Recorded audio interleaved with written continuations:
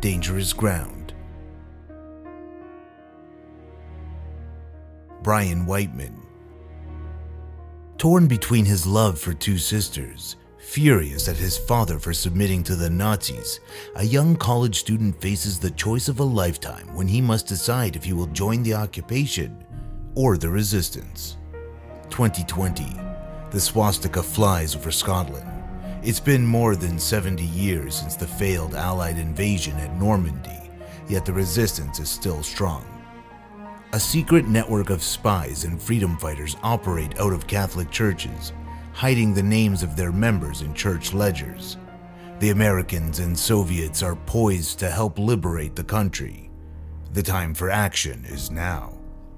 College student David Wallace has no idea how crucial he's about to be.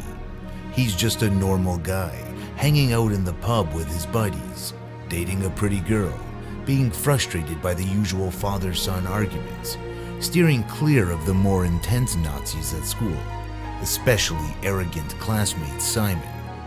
Then David's ex, Louise, returns after a year away to find David dating her younger sister. She pushes that aside. She has bigger problems. She just blew up a Nazi police car and accidentally killed some people. Now, she needs David's help. Why? Louise is a spy for the resistance. Her handler, JB, and his aide Rocky are determined to push the Nazis back, especially now that the SS seems to be focusing on Catholic churches. And Simon is purging the school of resistance sympathizers.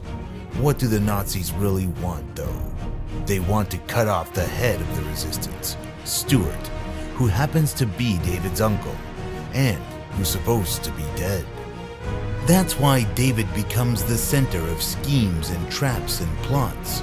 Simon and the Nazis want to use him to find and arrest Louise.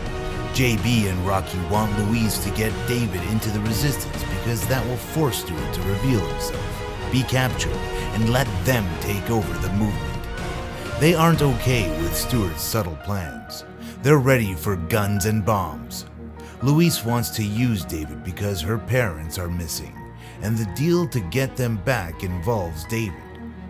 All around David, things are changing.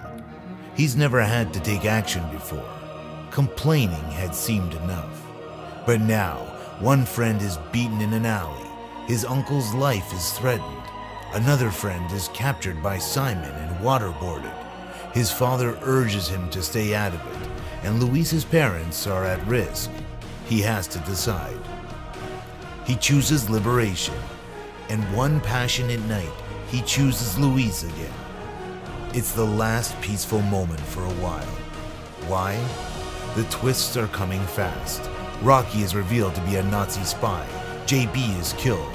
The ledgers are confiscated, and now all the resistance is in danger.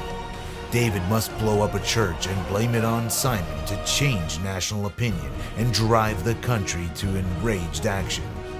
Louise must risk it all to meet her parents at a secret rendezvous, even if it's a trap.